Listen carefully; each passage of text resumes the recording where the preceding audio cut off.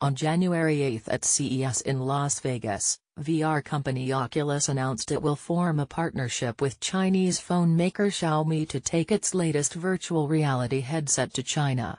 The news will finally bring the popular VR brand to the world's largest consumer market, where it will face off against several popular inexpensive headset makers. Oculus said that together with Xiaomi, it will release a device called the Mi VR standalone for China.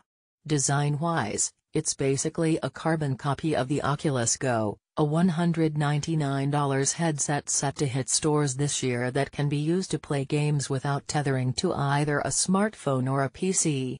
The exact release date and price in yuan hasn't been disclosed. However, where Facebook powers the software for Oculus Go globally, Xiaomi will power the software for the Mi VR standalone. The social media giant has struggled to make inroads into China, despite charm offensives from founder Mark Zuckerberg.